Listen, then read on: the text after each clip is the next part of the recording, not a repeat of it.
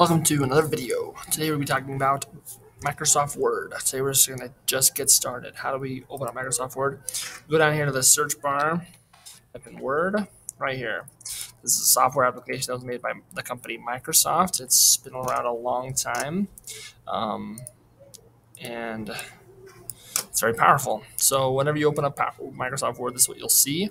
The first thing it's asking you is, what are you trying to create? You're trying to create a flyer, invitation, a calendar, resume, lots of different things you can create with Microsoft Word. So whatever you're looking for, you can just go right here and type it in. So like if you wanted to do your resume assignments, resume, it brings up all this.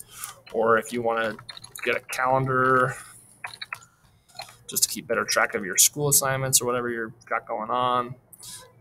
There's lots and lots of templates where you can do lots and lots of different things. So it's really cool. It helps you stay organized, helps you relay information, lots of tools to help you get started.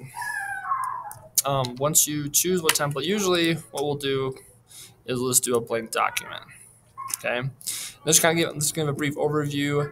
Up here at the top, we have all these different tabs and ribbons. So that's the key to becoming really good at Microsoft Word, or really any software program, is just becoming familiar with where the different tools and applications are. So the next couple of videos will just be going over these a little bit more in depth. But that's the first thing I wanted to cover, was just that's how it's laid out, is all these different tabs, and they have different groups and different tools inside that tab. I will finish up with just the File tab. We should hopefully already be familiar with this from other videos and lessons, but this is how we save as, double-click this PC. We always want to save to our H drive or in a tight folder where we know where it is.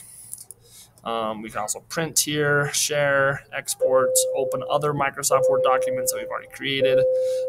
That's all I wanted to cover in this video, and then stay tuned for other videos.